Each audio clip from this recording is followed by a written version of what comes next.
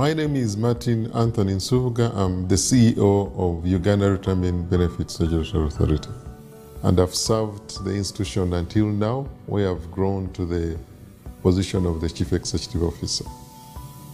So I've seen UBRA since its establishment. I was also the person who started the organization as interim CEO for the organization. My role was to set up the organization, and here we are. It has been a really new experience in my life. As you may have heard, UBRA was non-existent. There was no formal regulatory environment for pensions or retirement benefits. So we are a pioneer. We were appointed to set up the architecture and the environment for regulation of retirement benefits and pensions. So the Ministry of Finance, because I was the technical person really handling all these reforms, they asked me to come and set up this institution, which is the Retirement Benefits Regulatory Authority. So I was requested to start as interim Chief Executive Officer, which I did from the year 2012 to early 2015. It's been a great journey. When we started from scratch. The journey of 10 years of UBRA started with an Act of Parliament of 2011, but actual operation started in 2012, and that's why we are celebrating 10 years today. There was no institutional setup, there were no laws, there was nothing. So we started with the legal framework, putting in place the legal framework that establishes the supervisor or the regulator for the retirement benefits sector. Before then, UBRA came into the market about 10 years ago. The first thing they did, right from their first offices at Communications House, was to take stock of the market. Who are the players? Who are the retirement players in the market? Who are the service providers? Which schemes are operating in the market? Service to note that there was already something happening in the market, even before UBRA came to play. And because of that, there were Ponzi schemes, there were frauds and all those kind of things. There was no trust in the sector. So our primary objective was to build a system that would instill confidence in the general public. I believe the journey has been very successful.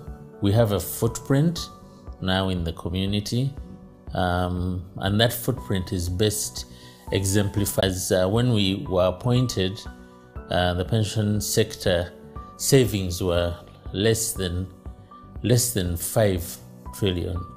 Today they're approaching 20 trillion. A number of proposals were carried to Parliament, and the biggest one was to actually put in place a sector regulator. My role as a Member of Parliament when I came in 2001 was to make legislation. And one of the laws we have made is the UBRA Act, which basically came in to assist how to regulate the retirement pension funds, which were missing in this country. I'm proud that now we have over 19 trillion shillings in the pension fund. That's a very good contributor to national development. And in the future, I'm sure this money we shall not go to borrow. We shall use this money of the pension fund to really develop our country. You'd appreciate that this is not a small contribution for a sector that was not regulated. But overall, it was part of the global reforms that we are seeing in other countries in the pension sector. To me, that's a plus for the authority. And you can imagine in a very short time, in less than 10 years, we have over 19 trillion. It believes that within the next 5 years, we should be over 40 trillion. To me, that is a plus for UBRA and a surety for the people of Uganda who save with these different schemes, knowing that somebody is there making sure that my money that I put in any scheme is safe, is protected. So one of the main objectives was to safeguard the interests of the members. Now what this means is that the moment members' interest in 10 years is that the sector, the assets under management have more than tripled. So within a span of 10 years. we're seeing a lot of efficiency in terms of members are able to get their benefits, they're able to access more information about their schemes. More importantly is the professionalism that has been injected in the sector. There has been a deliberate effort to build trust because the foundation is strong, it can be trusted. And again, the investment structures are very solid, so which means they encourage the growth of the market, the growth of the portfolio, and also provide the positive returns that we see to date. The last one that is significant, which I've seen UBRA doing, is promoting transparency. So to a member, that information creates trust within the member because you are saying, there's nothing I'm hiding. This is how we run the scheme in the year. There were 13 meetings, and this member of the board, out of 13, he attended 3. In the saving schemes, there was no trust, there was no confidence, there was a lot of risk. Even the savers could not know how much their contributions were. Okay? In other words, everything was in a disarray without any regulator. I think as well, looking generally at the business environment, you rarely now see complaints of people stating that the funds that they thought they had in their names have disappeared or have been paid to the wrong person. And all this is just because of the supervisory role that UBRA has brought in, which has been pivotal in making us run a world-class pension sector in Uganda. There are 3 parts to any pension system. There's the contributions or collections of pensions, there is the management of the pensions or the investment of these pension savings, and then there's the payment of these pension savings, either through a lump sum or through monthly payments. We have had a shared responsibility with UBRA for the past 10 years in the aspect of management of the savings through investments because many of the fund managers whom we license are also licensed by UBRA. Although UBRA focuses a lot more on the pensions or the retirement savings that they manage. So we have done this role together, we've had this shared role. The synergies we have drawn from this partnership have been very beneficial, and we look forward to continuing to work together with UBRA in the future. We see growth in number of schemes in this market. Today we are talking of 65 schemes. In the past we are talking of 3 schemes that were established by an Act of Parliament. That is the Public Service Pension Scheme, the Parliamentary Pension Scheme, and the NSSF, all of them established by an Act of Parliament. More importantly is to say that the journey that UBRA has walked over the 10 years have been challenging, but also refreshing, in a sense that they came into a virgin market. There was no regulator before them, especially in the pension sector. So what they started with was commendable. Let's do a stock taking. Let's understand the market. Who is doing what in the market? So I think that phase helped UBRA create their visibility, create identity for the first 3-4 years. Over the years, they've also been able to do publicity to kind of show the market, show the public that this is what we do, and especially as you plan for your retirement. At least for the last 10 years, we've not had any corruption, loss of members' funds. We've also not had any poor investments because investments are all known, structured, in particular known asset classes that provide a very good return to the member. And actually in this period in time, that's when the sector has witnessed high returns to the members, double-digit returns for the last 5 years or thereabout. So, in my opinion, that is trust from the general public. Work to be done. It's not over, there's still some reforms that need to be done, particularly in the area of limiting access to long-term savings. So Martin and team, please don't rest. There's still some more work to be done to grow the domestic savings base of this country. We feel that as a committee, UBRA needs to make itself more visible in Uganda, place itself, let the people of Uganda know what they're doing, let the people of Uganda know why they should save for retirement. If you were to ask me, what should UBRA's next 10 years focus on? I would say that UBRA's next 10 years should be to now build this 20 trillion asset base that has been generated, should actually be able to ensure a comfortable life in retirement for all members who are in the retirement schemes, but UBRA should also then allow and come up with mechanisms to support the players to be able to onboard all the smallholders, all the informal sector to come in and secure their retirement by participating and joining the licensed pension schemes in the market. And so my thinking is that we need to support the institution, particularly Parliament of the Republic of Uganda needs to support resource mobilization for allocation to the authority so that the authority can continue with the widening the coverage. People now, instead of keeping money in boxes, will keep here, and it is in the financial sector, and it's easy to tap in. And the cost of money will go down, but our investment in the country will go high. And I can tell you, if you make very good regulations, we have the support of Parliament. I believe that the next 10 years are quite pivotal. We've gone through the best building of the industry, and right now we are at the point where we have to be tasked with generating value for our clients and exhibiting relevance over the next 10 years. I'm very, very confident. In fact, I'm really proud of the work that has been done for the last 10 years, and my imagination runs wild. What is possible for the next 10 years. And the other key achievement that or work in progress that UBRA is trying to do, which I again encourage different stakeholders in this sector, particularly Parliament, to support UBRA, is the coming up with a national micro pension scheme. Uganda is, our economy is largely informal, and even within the cities, we have so many people who are operating informally, and yet they earn income, either daily, either weekly or monthly. They earn income in one way or the other. But if not well guided, and I think this particular scheme, the micro pension scheme, would again help reorganize our people in the formal sector to put something aside.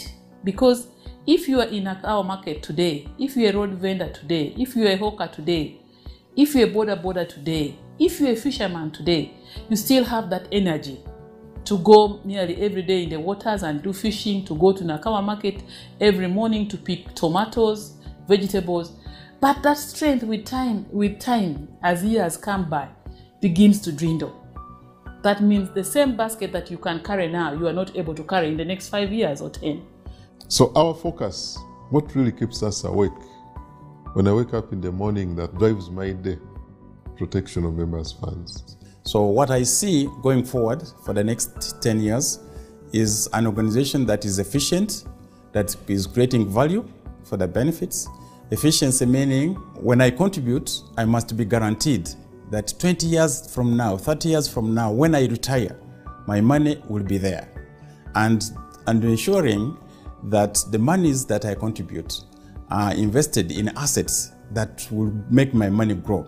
Not just putting in 1 shilling, and 20 years you're paid 1 shilling. When I put in 1 shilling, I should be paid 100 shillings at the end of 30 years. And that's the objective, and that's efficiency. I think to the customer out there who might not even think they are a customer because you ride a boda, you are in the garden, you don't even have anything to your name, UBRA will find you wherever you are and will look after you, because it's their mandate to look after you in retirement. And they can only look after you in retirement if you avail yourself now. And all they want to do for you is to make sure that when you hang up your boots, when I hang up this jacket in retirement, UBRA wants me to live a fulfilled life, a life bereft of poverty, a life of joy and happiness. And UBRA works with people and different entities to deliver that. As service providers, I think we want to say congratulations again, UBRA. We feel the heat sometimes, but we are ready for the task. As we celebrate, let's also remember that there are those who are not yet part of the saving culture, and we find ways of bringing them forward. I wish you a happy celebration. As we celebrate 10 years of service protecting retirement benefits in this country, allow me to thank the Board of Directors of Uganda Retirement Benefits Regulatory Authority. You have been very instrumental and very focused. Allow me also to thank the staff and management of UBRA. You have supported the cause.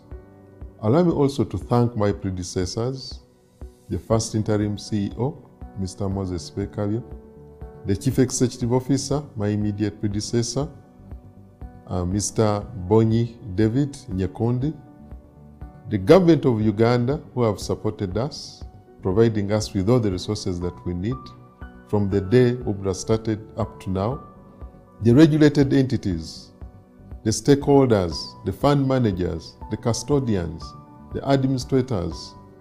Without you, we would not be talking of structures of governance in this market. And of course, the members who are saving, who have trusted us, who have continuously saved with the different schemes. Allow me to assure you that as we deliberate on this direction for the next years of service, at UBRA, we shall continue to protect your retirement benefits. May God bless you. May God bless your families. May God bless our country, Uganda. Let us celebrate as we thank God.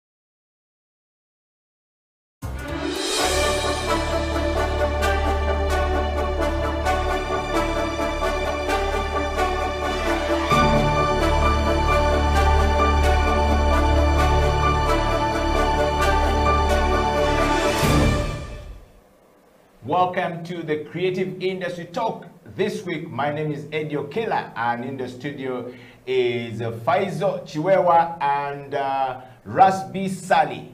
Back on the show, the legend, as Faizo said. Gentlemen, welcome to the show. And of course, we need to play Rasta's song today. Yeah. People just don't know that Rasta has a album. To give you his rights. Rasta, welcome to the show. Thank you. And Faisal, welcome back to the show. We missed you last week. The internet wasn't doing us justice, but we're happy to have you back on the show today. Thank you. Good. How was your trip? It was good. It was good. And relaxation, I think. Yes, from Karamoja riding the bicycle with kids to wherever you went. Flying. So those are a good one. Mr. Bicycle himself. How are you today? Yes, you know, Rasta is always riding every Sunday. Actually, I wanted to recommend him to do the Karamoja thing. Yes. I did the 64 kilometers in 3 hours, which was really nice. I'm sure Rasta will enjoy it. Yes. Oh, that's cool. I need to go for that as well. And to all of you out there, welcome to the Creative Industry Talk. My name is Eddie Okela, Faizo Chiwewa, and of course Rasbi Sali. We are back to talk about the situation surrounding the creative industry in Uganda. And our topic this week is not far from where we started last week, which is the COVID-19 and its effect and impact on the creative industry. Specifically, we want to focus on investments, investors, events, and partners. This week we want to talk about partners in that regard. So I will start with you, Faisal. Extraordinary situation like pandemics disrupt normalcy and can shake up the industry very much, and we're seeing the sector either can be positively impacted or negatively impacted. Obviously, the creative industry in Uganda has been heavily negatively impacted. And what are the positive developments on the creative industry so far this week, which we can attribute to COVID-19, or this month of April? Now that you're in the month of Ramadan. Yeah, first of all, it's very good that we are fasting. It takes away the, the stress of worrying about food for the creative. So I recommend all the creative people who are not having any revenues, fast. It will save you some revenues. But on a serious note, I think it is very, there are some significant strides that have been achieved within this period. Some of us have been busy working on certain new products on the market that we are going to bring in, and like this Friday we are doing an orientation of our new platform, an e-commerce platform that we have been developing for the past 8 months. And I would really credit that to COVID, because before we didn't have the time. We were so busy with the events and the usual business. Now when we went back home and had time to be in our own spaces, we found ourselves thinking, and what can we do differently? How can we create sustainability? How can we not get surprised again like we are now with the COVID? So we were not prepared, but now I think it has given us an opportunity to to think how best can we do things differently, how can we survive. But I'm also worried one of the disadvantages of it is that we are going to lose a lot of creatives, because many of them that have been really depending on the arts, for example, in theater, in film, in dance, have not had any opportunity to get any support or any revenues. And even before, they were struggling. So now during this lockdown, they have really suffered more. And I really think most of them are going to change their careers to do certain things that are different. So in the very near future, we are going to find ourselves starting again to build a new industry because of this pandemic. Wow. Rusby, we left the show last week when you were talking about we need to help creatives to come up with something. And are there any positives so far since you appeared on the show that you've come with today that we can start from, like Faisal said, this month? Basically, before I kick off, hopefully my body scent is okay for you. You can write it. For me,